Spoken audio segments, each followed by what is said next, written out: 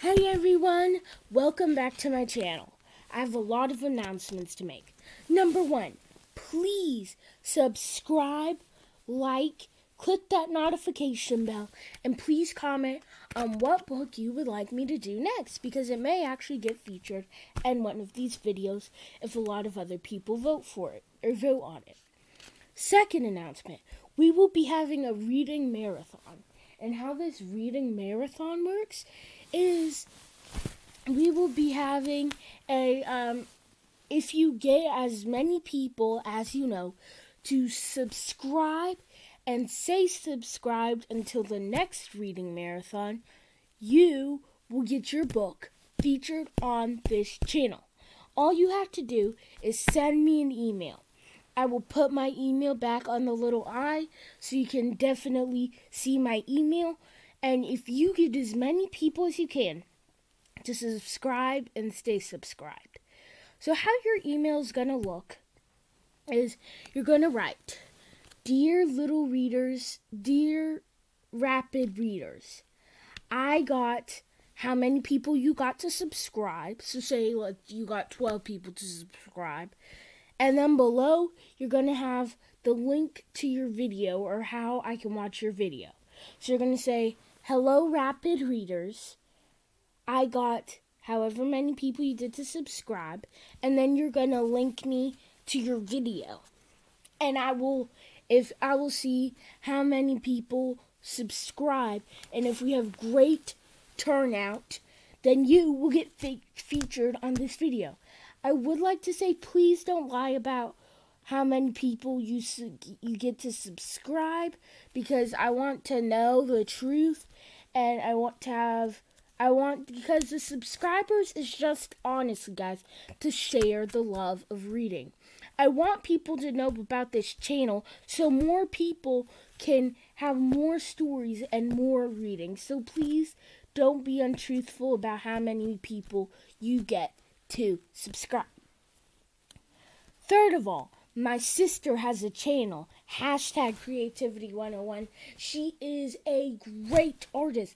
And if you're an absolute beginner, you've only done 1 or 2 drawings, and honestly, in your opinion, you don't think they're that good.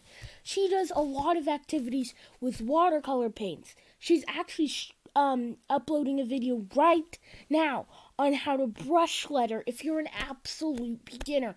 So she is a great person to go to. Anyway, let's get to the start of this video.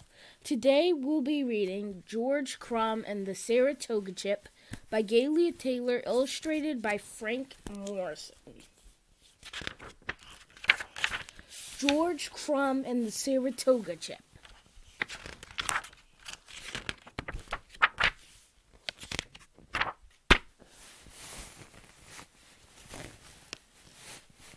George stood before the students in the one-room schoolhouse. His palms were sweaty and his knees were weak. All the first graders could count to 100 except George. His sister, Kate, sat across the room with the older students. Kate helped George practice his numbers at home every night and was always encouraging him. He looked at Kate, took a deep breath, and started to count. George counted up to 68. Then he got confused and couldn't remember which number came next. The other children laughed, and George felt his skin begin to prickle. So here are all the students laughing, and here's George sweating a lot because he can't count to 100. I guess he's the teacher right there. And we can infer from this picture, this is not present day or recently, because a one-room schoolhouse, we don't have those anymore. We do have them at like old museum sites and things like that to like show, but people don't actually learn in those. And also there's this little ink bowl, and we do not write with feathers anymore. We write with pencils. And 2 people usually don't sit at a desk and look at this old boiler or old heater. Like, who uses those? I've never seen those ever. And they still do have blackboards, but mostly whiteboards to where you write your expo with. Anyway, it was difficult for George and Kate. It was difficult for George and Kate growing up in the 1830s. This is in the 1830s, guys. They were part Native American and part African American at a time when people of color in the United States were often treated as inferior to white people. George had a feisty streak, and he would get frustrated when other children laughed at him or acted as if they were better than he was. He wanted them to know he was just as good as they were. When George was with Kate, his feistiness turned playful and mischievous. He joked with his sister. He teased her. He taught Kate to climb a tree and shoot a bow and arrow better than any boy in the country. So that's what's called segregation. In the 1960s, actually in all the 1900s, they have what's called segregation. And that's exactly what he described, where black people were treated as inferior, which means less than white people. George loved the outdoors. He spent hours fishing and exploring the nearby Adirondack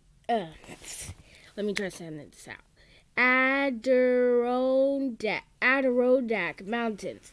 He watched the wild turkeys strut around with their hens, fascinated by their iridescent colors. He listened carefully and practiced imitating their calls. This amused George for hours. So this is him in the mountains fishing. I like the illustrations a lot because it just really depicts like if I was there. So this he's fishing here in the pond, and here's some birds and some lily pads. And sorry guys, I forgot to show you the last picture. And I guess that's his house, I'm not sure. He's doing archery here. This is an old target. You have to board pieces of wood and just paint them up. And that's his sister. And that's him teaching her.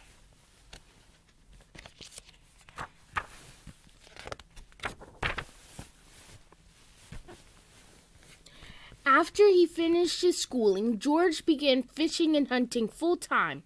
He made a living by selling fresh fish and wild game to nearby restaurants. Game is like, if I kill a deer, that's game.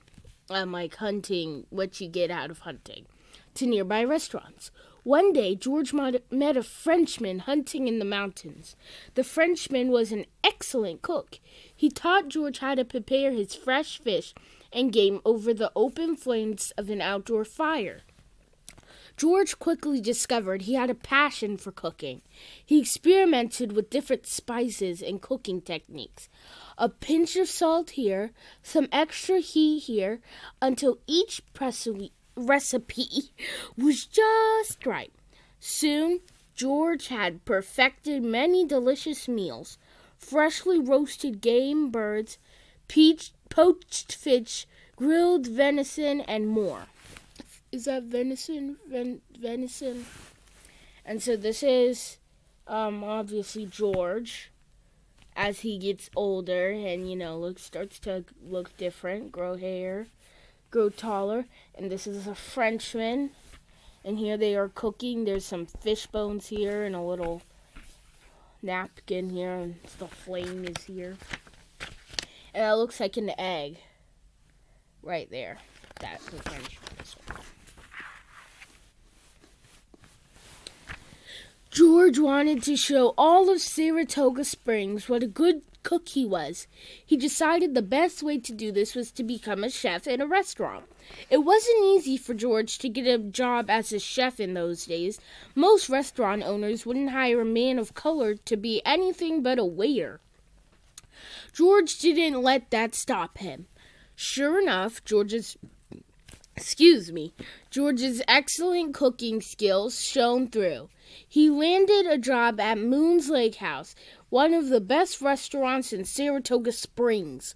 George's heart swelled when he thought about all the people who would now enjoy his meals. So he's in town trying to get a job, make a way for himself, children playing. And this person said no. Because he's Native American and African American. And as I said, it was hard for people to get jobs back then.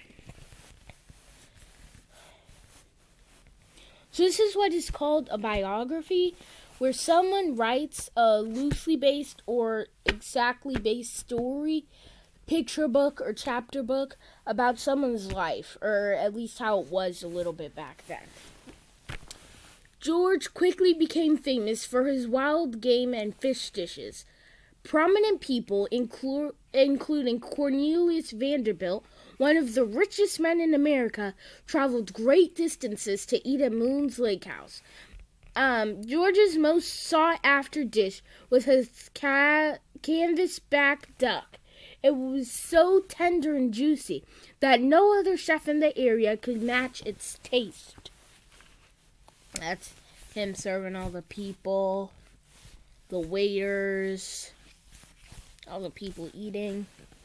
George enjoyed creating new recipes at Moon's Lake House, but he soon realized he had little patience for the fussy customers. They demanded immediate attention to their needs and were quick to complain. They acted as if they were better than people serving them, something George did not like in the least. Luckily, Kate worked as a waitress at the restaurant. She tried her best to keep George in good spirits and his feistiness from getting the better of him. Again, everyone's eating at Moon's Lake House. And I can see some proper people, like there's a proper lady here. Here, there's a man in a suit and tie. A woman there, all in their fancy clothes. This is considered a very fancy restaurant, apparently. Moon's Lake House. One evening, a customer complained to Kate that his meal was not hot enough. Kate apologized, picked up the man's plate, and headed swiftly toward the kitchen. George knew the meal he had sent out had been perfectly prepared, but he also knew he had to please the restaurant's customers. So he carefully scraped the tender quail and vegetables into a black iron skillet over hot flames. After a few minutes, George tested the temperature of the food and decided it was just right. With great care, he scooped everything onto a fresh plate and placed it onto a silver platter. George wiped the sweat from his brow, straightened his starched white chef's apron, and stepped out.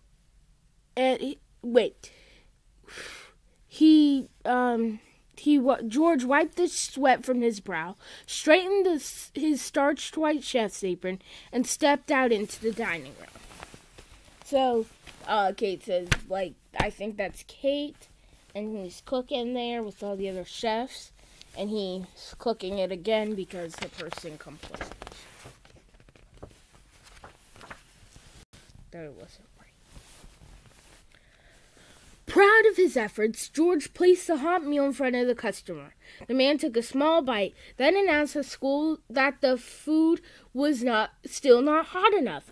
George's skin prickled. He tried to hide his annoyance and gave the man a weak smile. Without a word, George took the plate and quickly turned. All of a sudden, he lost his balance and tripped. So it seems like George is relatively tall here. It could just be the illustration, so. A ripple of laughter passed through the dining room and George hit the floor. His cheeks grew hot and flushed. As George brushed himself off, he heard a woman whisper loudly about the poor quality of the staff. George felt just like he was back in first grade, trying to count to 100. He headed to the safety of the kitchen, hoping the night would soon be over. So maybe he works the night shift because it just said the night. George continued to have good days and bad days with the customers at Moon's Lake House. He still loved cooking, but his patience for pleasing difficult customers was growing thin. One hot summer day in August 1853, so this is 23 years later, something happened that changed George's life forever. It was lunchtime, and Moon's Lake house was packed. A woman ordered French fried potatoes, a relatively new and fashionable item at the time.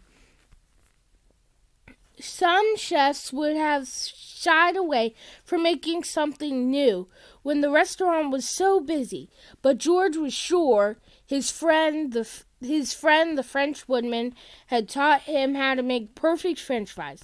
So George cooked up a piping hot batch and sent them out to the customer.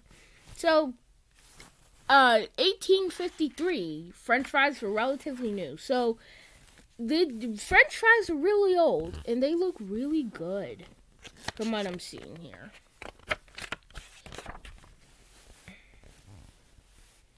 And back then, they probably had much less salt because they had to go and dig it out of the Himalayas. But now they have more tools and have more heavy-duty tools to do that. The woman looked at the plate of French fries and before even taking a bite complained to the waiter that the potatoes were cut too thick. The waiter knew not to argue with a customer, so he graciously took the French fries back into the kitchen. George was shocked to see the potatoes returned. He had just about enough of fussy customers. George grabbed a potato and started slicing. Kate saw a spark of feistiness in her brother's eyes that she hadn't seen in quite a while. So this is the lady, the waiter, giving her the French fries, and she's like, no, take them back. And again, that's a proper lady. So Moon's Lake House must be very proper. George was very, very careful to cut the potatoes very, very thin. So thin that when he held the slice up to the light, he could see straight through it. He put the slices into a pot full of hot oil. He purposely cooked the potatoes longer at a higher temperature than was needed for perfect French fries. So he really wants to perfect this because he's like, I'm fed up with this. I'm not going to have any more of this. I'm going to perfect it. When the potatoes were crisp and brown, George removed them from the oil and piled them onto the plate. He decided to serve his special new creation to the customer himself. Kate and other members of the staff peered anxiously through the kitchen doors. Their eyes were glued to the woman. No one wanted to miss her reaction. George presented the plate of fried potatoes and waited for the woman's complaints. So there she is eating it. She took a small bite, then another, and another. Finally, she declared them the most delicious potato delicacy she had ever tasted. George was stunned. He didn't know what to say. He mumbled his thanks and returned to the kitchen in a daze. What does this look a lot like? Or on the plate, what does that look a lot like? It's very thin, crispy, and maybe what Lay's sells. Let's see. From that day on, everybody who came to Moon's Lake House wanted the new potato creation. Soon people were calling them the Saratoga chips, in honor of Saratoga Springs, where the restaurant was located. George continued cooking at Moon's Lake House for several years, but then he got to thinking it was time to leave. He still didn't like cooking for people who looked down on other folks and treated them badly. So he's like, oh, wow, my new creation. Everyone wants it. And here's a little family eating, and this little man over here. George started dreaming of his own restaurant, a comfortable place where anyone could enjoy a meal and everyone would be treated equally. George was confident that with his cooking skills and the popularity of his Saratoga chips, he could make his own way in the restaurant business. After leaving Moon's Lake House, George bought some land and built a restaurant that he named Crum's Place, because his name is George Crum. On the surrounding farmland, he raised chickens, cows, and pigs, and grew vegetables and fruit. All the food served in the restaurant came fresh from the farm, including the potatoes for George's famous chips. George was proud of his restaurant. He nestled among tall shade trees and had an inviting front porch facing a lake. It was a comfortable place where diners could enjoy good fun and laughter. So George Crum, that Geo is short for George Crum. Crum's place. I think that he invented the potato chip, because that looked a lot like a potato chip. There were always long lines at Crum's place, and customers had to wait their turns for seats in the dining room. So George devised a rule that made him very happy indeed. Rich or poor, light-skinned or dark, young or old, female or male, anybody had to wait just the same, because everyone was equal at Crum's place.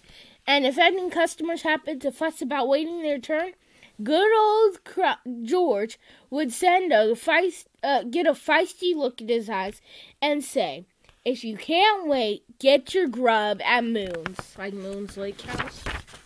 And yeah, so I think that this looks like a potato chip. If I show you personally, if I show you, this looks a lot like a potato chip. I don't know about you. But that is a potato chip. That's the meaning of the whole story. So that's George Crum and the Saratoga chip. And today we still have potato chips. So thank you for watching this video. Again, don't forget our reading marathon. Try to get as many people as you can to subscribe. Send me a video with you in it. My email address is littlereaders76@gmail.com. Littlereaders, one word, 76@gmail.com. And tell me how many people you got to subscribe and say subscribed until February 7th. That's the deadline. And then I'll see, look through all my emails and on all my videos, I'll say who has the most and what number they have, depending on how many emails I've gotten. And on February 7th, 2021, we are going to calculate for this first annual reading marathon who got the most people to subscribe. And if they send in a book video with that, they will be featured on this video. I will also have my sister, #Creativity101 on this channel sometime. So the person could also send in not something too sophisticated of what they want to draw. Like they could do something that they say, or like a little picture of something that they like to do. And I will have my sister do it for you, because she will guest star sometime. But let me remind you, that may not be exactly on February 7th. Like the book reading. The book reading will be on February 7th or before.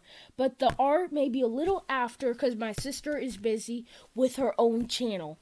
But please like, subscribe, comment on if you have a book that you want me to read. I think next month we're going to have like a week of Dr. Seuss.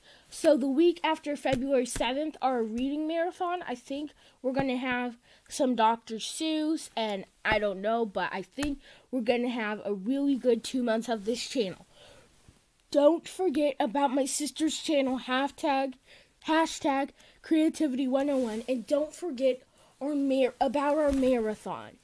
Thank you for watching this video. Like, subscribe, and comment. Thank you guys so much for watching this video. Bye.